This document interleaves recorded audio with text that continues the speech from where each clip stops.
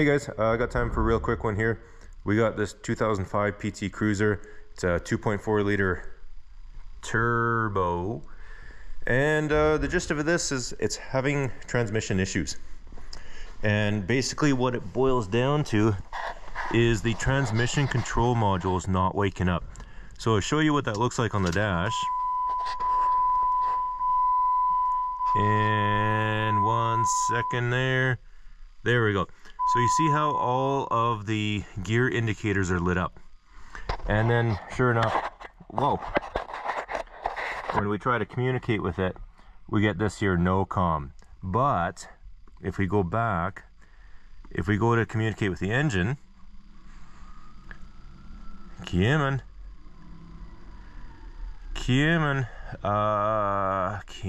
on.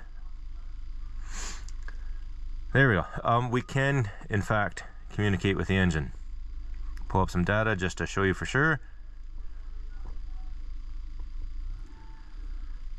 Come on. Come on. Oh my God, these things are slow. There we go. So we can communicate with the engine, no problems there.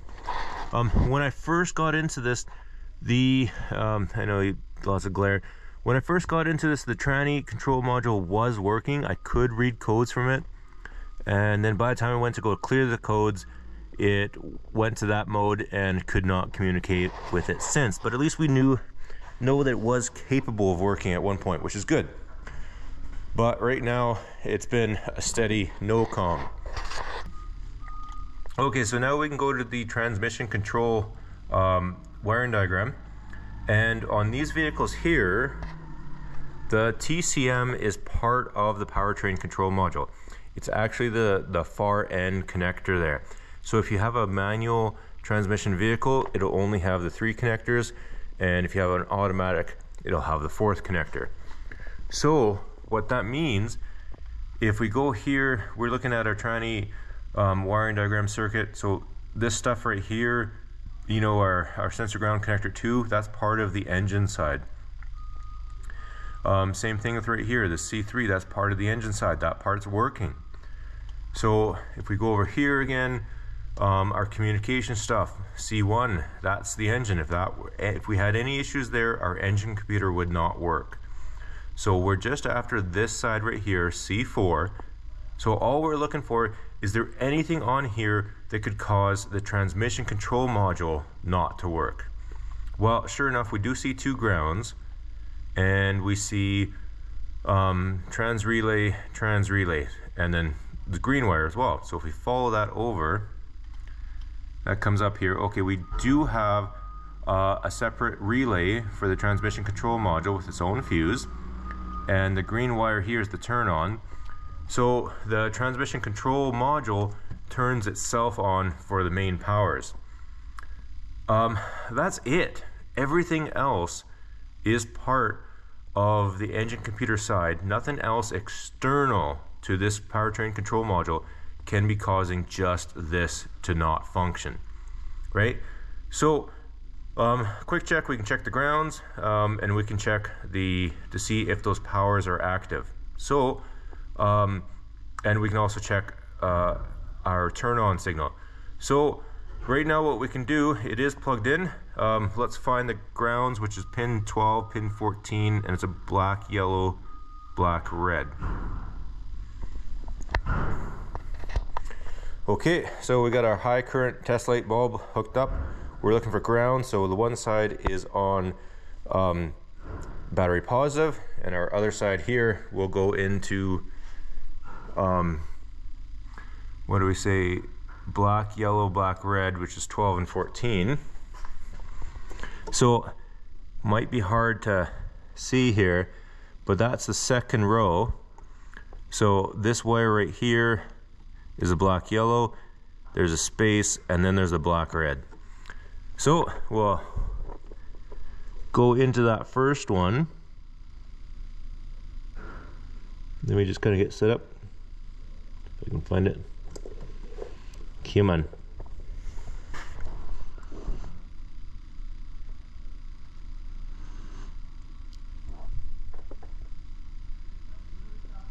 Okay, very bright. That one's good. So we'll go into this one, the next one. Oh, not on there very good.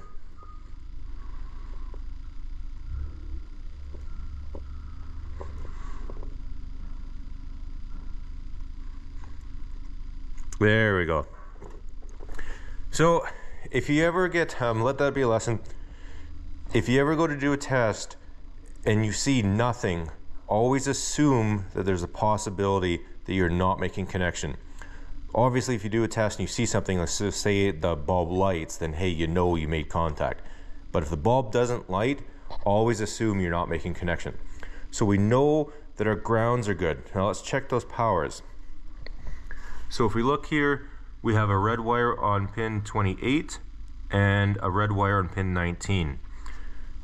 Conveniently, so we'll switch over to ground for our high current test light. Conveniently, they're both right here on the end, one on top of each other. These big fat red wires. Kind of reddish pink now, but so if we go into there, we see nothing. And then if we go into the back one, I know you probably won't be able to see this very well.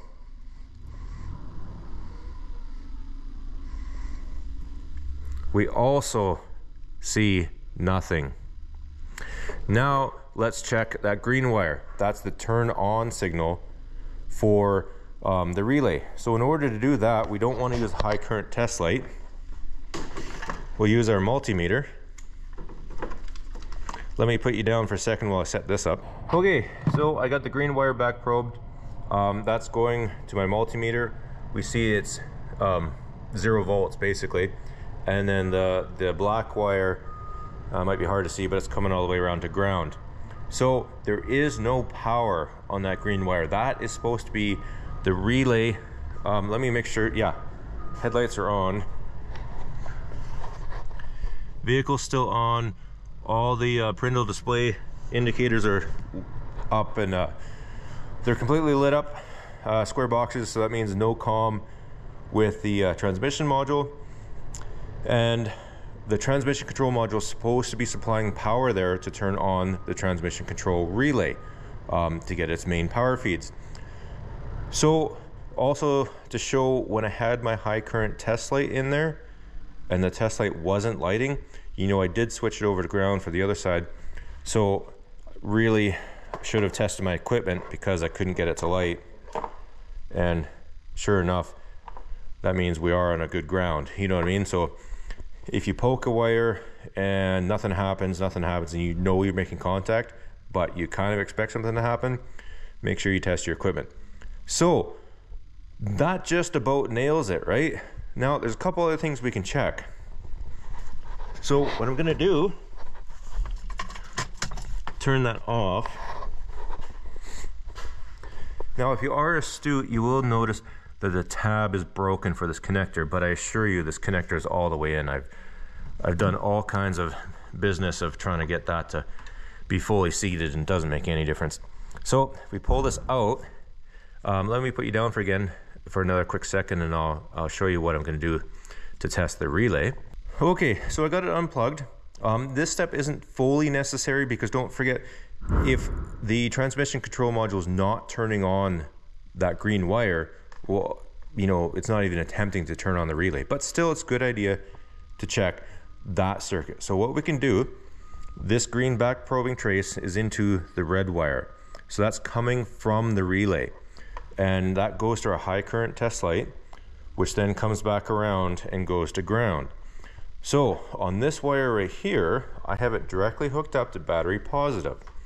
So I will supply my own power to this green wire, and that should turn the relay on. And then that power from the relay will come all the way back around to that red wire.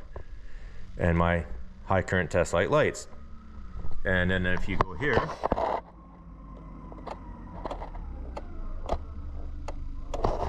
you can hear the relay clicking. So I'm gonna unplug this so I don't accidentally short this out to somewhere. So is there anything else we can do? Well, sure. What if this green wire the turn on for that relay, what if that's the only thing that's bad? If that's the case, then maybe it's not communicating just because it's not receiving power. What if we supply our own power? Now, if we go back to our transmission control wiring diagram, we can see that pin 28 and pin 19, both of those red wires, they are joined at a splice. So what we can do now, this is hokey, but it means we could, let me get this out of the way.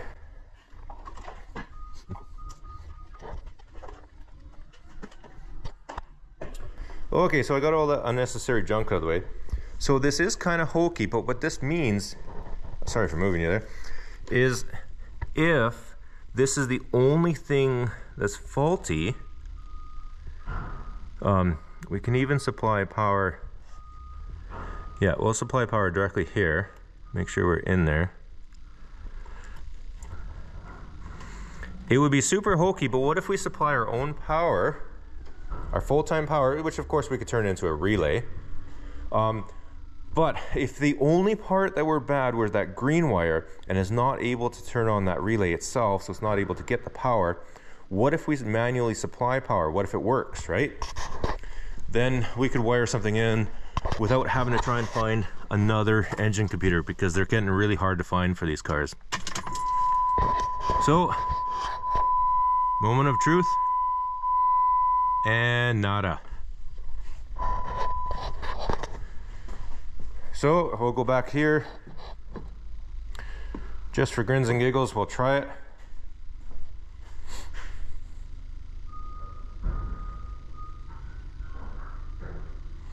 Give that a second to load. And these connector tabs, if you can see that very well, they are a pain in the butt to get off. You try very carefully not to break them. So what you do is just one corner at a time, you pry these out a little bit while you get another screwdriver in there and just gently pull it back a little bit, and then go to this side, then this side, then this side, and just slowly work it all the way around without trying to force it, and they will come out, and then you can get access to the wires. Coming.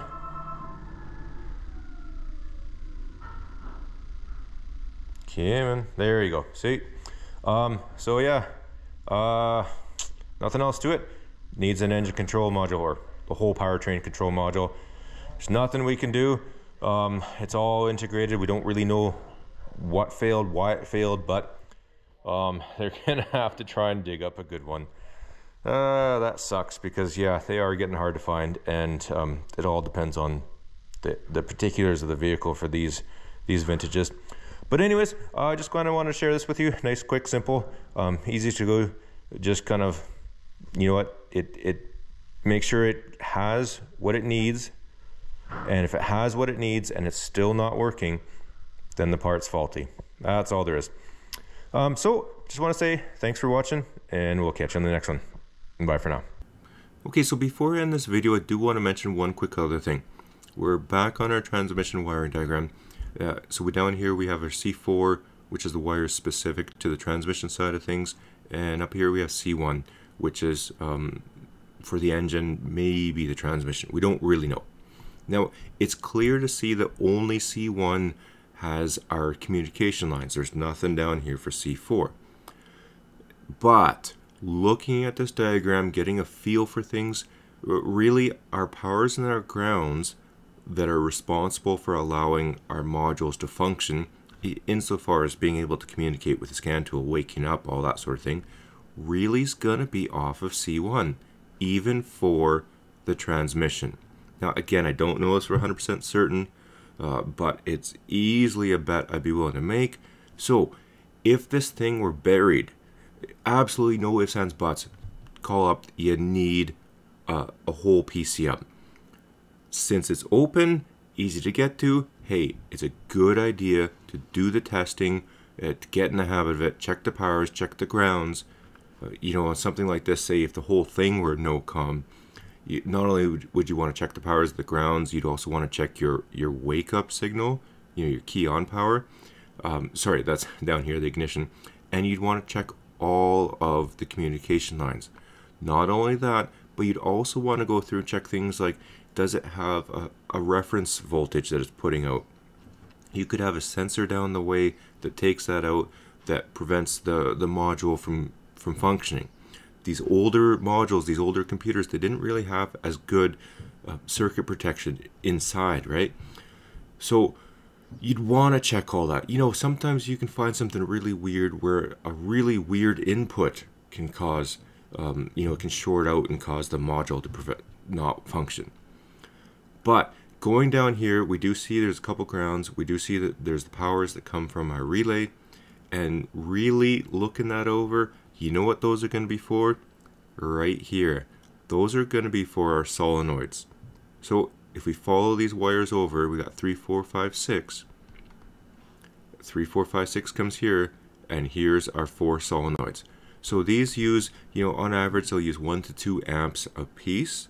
So that's a sizable amount of current. Now, keep in mind, this engine computer, or the PCM, sometimes it's a manual transmission, which in case it does not have these, so will not need to power transmission solenoids. And then sometimes, like this, it is an automatic, and it will need to power those. So the portion for the automatic transmission is going to be a separate chipset. However, it's really going to use the same powers and grounds as the engine control module. Just down here, these powers, these grounds are going to be there for providing the current for the solenoids. However, again, it's right there. It's a good idea to always get in the habit of checking as much as you possibly can.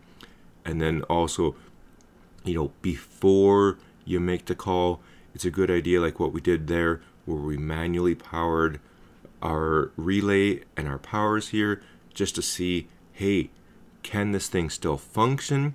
Because if it can still function, what if it's something external? So just wanted to quickly mention that. Really seeing what it was doing, we could have just called the entire PCM. But you know what? We did our due diligence. So on that note, as always, thanks for watching.